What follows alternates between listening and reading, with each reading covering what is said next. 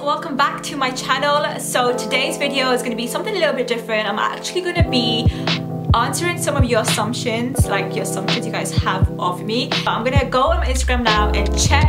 I actually filmed a video very similar to this a couple of months ago. I did with AADIL, and it turned out to be really interesting, to say the least. So if you haven't watched that, I will leave that link down below for you guys to watch. I'm not gonna lie guys, I'm a bit apprehensive, I'm a bit nervous. I'm just quite excited to see what you guys have assumed of me. But yeah, let's jump right into the video. Okay, so I've got all of your assumptions here. I'm gonna go right to the bottom and choose the first one because it's only fair. The first assumption is you have never lived in with your in-laws, and that is very correct. I've actually never lived with my in-laws.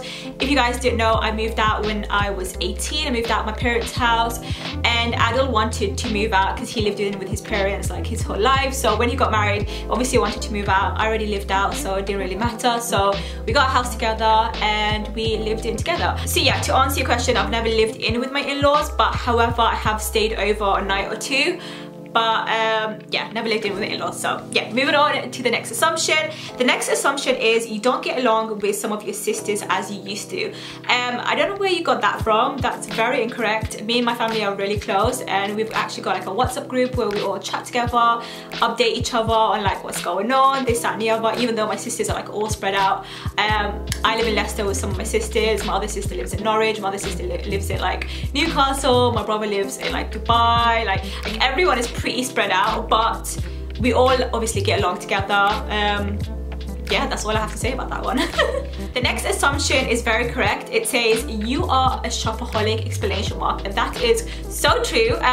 But to defend that, actually I feel like I used to shop a lot more before than I do now. Like I feel like now I've matured and like I save now, whereas before I never used to save. I used to like shop till I drop I used to go to town like literally every other week. Wow, I used to go to town literally, yeah, like every weekend, and I used to go shopping. Now like I feel like I go to town maybe like once every 2 weeks or something. So I don't shop as much as I used to, that's for sure. But I mean, I do enjoy shopping. Like, come on, who doesn't enjoy shopping? Like, shopping is a very great way to make you feel a lot better about yourself. Like, if you're feeling down or if you're feeling a bit upset, honestly, like just nip into town, spend your cash, and honestly you feel so much better when you have like new things to try on, new makeup to try. Like, you feel so much better. So I love shopping, but I'm not as a shopaholic as I used to be before. So just to clear that up, okay? So the next assumption is you waste a lot of money on food takeaways from outside because you hate cooking. So true and not true. When I first got married, me and AADIL used to like literally buy takeaway like at least 3 times a week.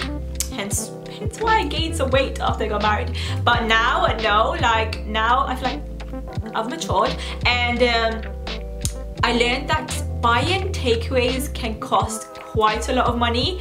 Like, so we don't do that as much as we used to before. I don't hate cooking. I don't like it either. Like, I've just got like a hate-love relationship with cooking. I love cooking because obviously it fills my belly, so I'm not hungry after it. But I don't love cooking because I haven't got a passion for it. So I'm not one of those that spend hours in the kitchen trying to make a lovely meal. No, I just cook just to fill our bellies up, if that makes sense. Obviously, like edible food, don't get me wrong, like you can eat it, it tastes good, but I don't like enjoy cooking. So I don't know where I went with that question. Yeah, anyways, moving on to the next assumption. Next assumption is you are very insecure and shy. So if you've actually ever met me out and about, your first like impression would be like I'm very shy. I can be insecure sometimes about myself, and I feel like that's very normal. Like, everyone's got some insecurities about themselves, but like I have grown a lot more confident than I used to before. Like I used to be very insecure before, but now I feel like I've become more confident, and like I believe in myself a lot more than I used to before. Like, if you realize, a couple of years ago I never used to do any hauls on my channel, like never ever try on hauls and stuff, because I was very insecure about myself. But now I've learned to love myself and learned to like obviously like accept myself for who I am and how I am. So obviously I do have insecurities like every other person out there, and I can be a little bit shy when you first meet me, but once you get to know me, I'm like the craziest person ever. I'm very fun, bubbly, like outgoing, but when you first meet me, your first impression would be like, yeah, she's quite shy, and that is very correct. So yes. Next assumption is you swear quite a lot, lol. What do I have to say about that one? I used to swear a lot more. I've actually calmed down. I don't know why. Like, you know, when you're out and about with like your friends or like your sister, like you're only having fun, you just tend, like, I don't know about everyone else, but I just tend to swear out of nowhere for some reason. It's a really bad habit, I know, and I really need to cut it out. I am trying to work on that, but yeah, that's something I definitely need to cut out of my system, is swearing less and being more of a like a lady, if that makes sense. Yeah, need to work on that one. Next assumption is you love coats. That assumption is very, very correct. I actually own over 30 coats or something crazy like that. Yeah, I've got a lot of coats. I love coats. I just love the fact that it just like makes up an outfit. You can wear the most boring outfit underneath. You can wear your PJs and no one would know. Like, you wear a massive teddy bear coat, it's so long, like no one would know what you're wearing underneath. I love coats. Yeah, plus I feel the cold like literally 90% of the time, so coats is like a must for me. Like, I'll be like literally wrapped up in a coat, scarf, everything, and Adil will just be wearing a jumper. And I'm just like, how? Like, how? I'm freezing here and you're just chilling in a jumper. So yeah, I love coats for so many different reasons. Okay, so the next assumption, this actually made me laugh so much. The next assumption is, I assume that you have Starbucks almost every day. Am I right, lol? Okay, so again, I used to have Starbucks literally, I kid you not, I'm not even lying, every other day. And that's no lie. Even though the closest Starbucks to where I live is a good 20-minute drive, I will literally drive 20 minutes to get that Starbucks. Like, I ain't gonna lie, like I was obsessed. But now I am trying to cut out caffeine because of my anxiety. If you do suffer with anxiety, it's good to cut out like caffeine and all of that. So I am trying to cut out caffeine out of my system, like slowly. So I feel like I don't need the coffee rush anymore because obviously I don't have caffeine, so I'll just make tea or make like herbal tea at home and stuff. And honestly, I'm saving a lot of money because of that, so I'm quite happy about that one. Yeah. Next assumption is, do you see yourself doing YouTube in the future? Okay, so that's an interesting question. So I don't even know if YouTube's going to be around in the future. Like, if it is, happy days. Obviously I'm gonna still do it because obviously it's something I really love and I've got a massive I've got a passion for it. I started YouTube a couple of years ago when literally no one knew me and no one used to watch me, but I just did it because I had a passion for it. I love photography, I love videography, like I did that in university.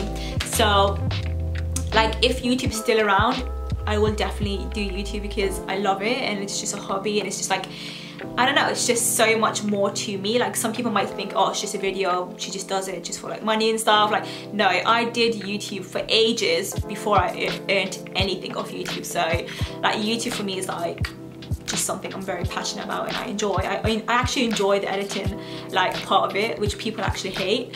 I actually enjoy it. I just sit there and edit, and it's quite therapeutic too. So if YouTube's still around, no doubt I will still be on it, doing my thing.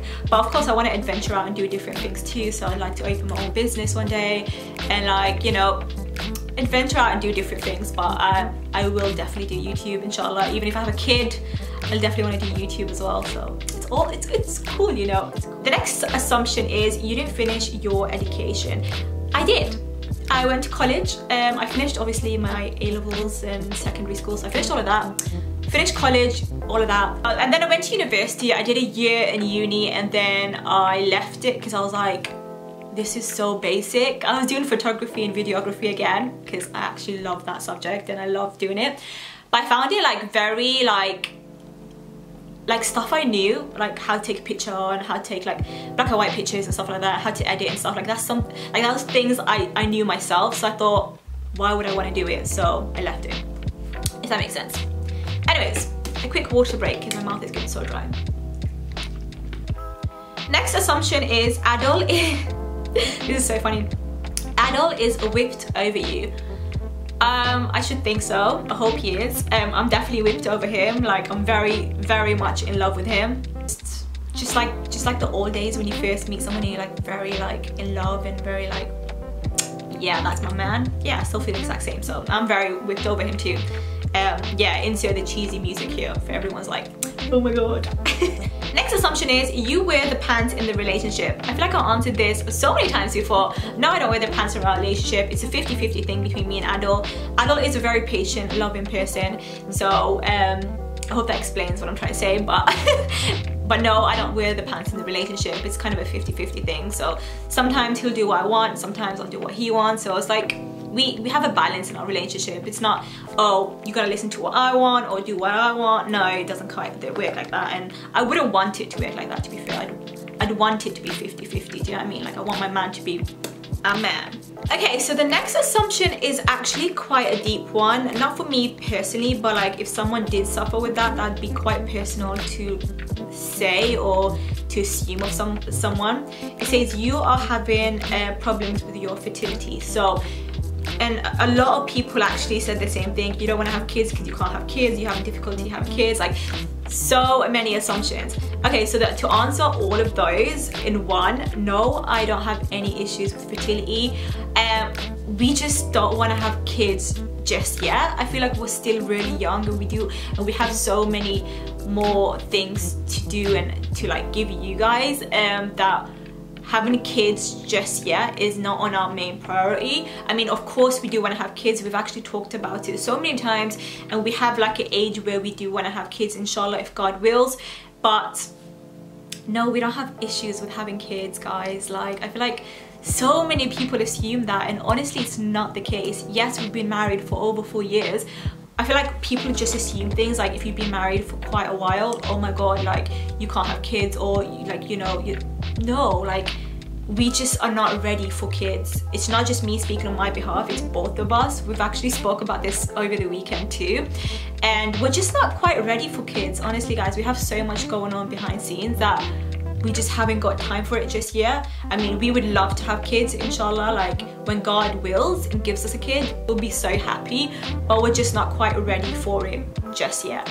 So to answer all of those and to answer all the questions and assumptions I usually get from you guys about having kids, we're just not quite ready for it. I mean, we do want it, no doubt. Who doesn't want their own kid, like their own mini them? I mean, I'd love that, inshallah, but just not right now. That's all. Next assumption is you have a lot of suppressed emotions and mental baggage, which is quite interesting to put it that way.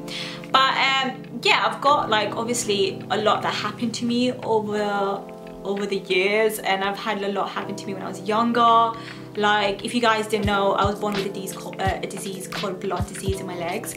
I actually did a video about that, so if you want to watch it, I'll leave that down below for you if you wanted to watch it. So I mean, that does impact my insecurities. It does impact so many things in my life, like with how I feel about myself, with how I look at myself. It does do an impact for sure. Like, it, yeah, like all that happened to me in my past does play a massive impact to my mental health right now. So yeah, it does contribute to all that for sure. Maybe I'll go into detail about that in a video. Let me know if you guys want me to do that. Let me know down below. But it's definitely something I want to talk about more, like talk about how stuff that happened to you before can really impact the way you are right now and how you think and stuff. So let me know if you guys want to see that video, because that'd be something I'd definitely like do for sure, because I feel like watching videos like that are really interesting for me personally. So let me know if you guys would like to see that. I think I'm going to answer one more assumption and that's it, because this video is so long as it is. Next assumption is Adil feels sad because you can't cook him all the peng Asian food.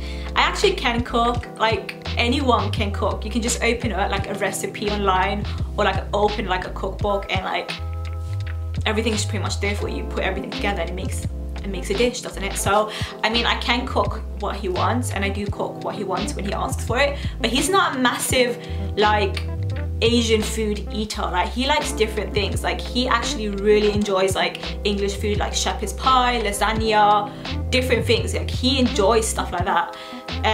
So yeah, he doesn't feel sad because he doesn't have Asian food. Like, whenever he wants it, I can cook for him. He can cook himself. Like, it's not, he wouldn't get upset about it because he's not a massive like, I only eat rice and curry like every day. No, he's not like that at all. He actually enjoys like different cuisines, different foods. So yeah.